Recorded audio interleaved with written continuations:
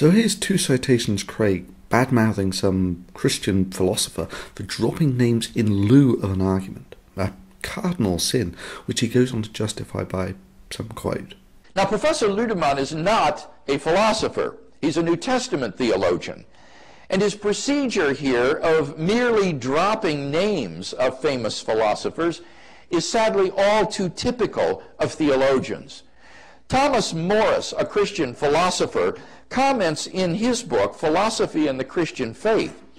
What is particularly interesting about the references theologians make to Kant or Hume is that most often we find the philosopher merely mentioned, but we rarely, if ever, see an account of precisely which arguments of his are supposed to have accomplished the alleged demolition.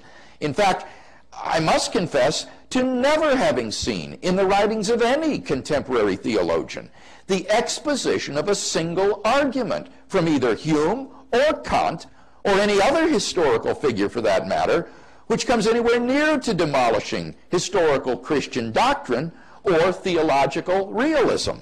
Wow, there you go. According to two citations Craig, dropping names without any argument is in the realm of a mere theologian, presumably implying that no serious philosopher would make such a sloppy and sophomoric argument. So let's see how a professional philosopher tackles the substance of this theologian's argument directly after chastising him for the clear philosophical impotence of merely dropping names with all of the arguments detached. Take it away, two citations. Or theological realism.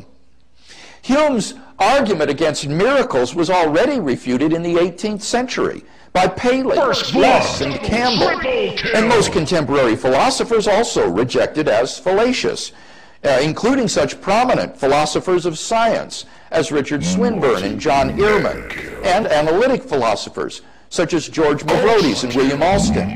Even the atheist philosopher Antony Flew. Holy shit.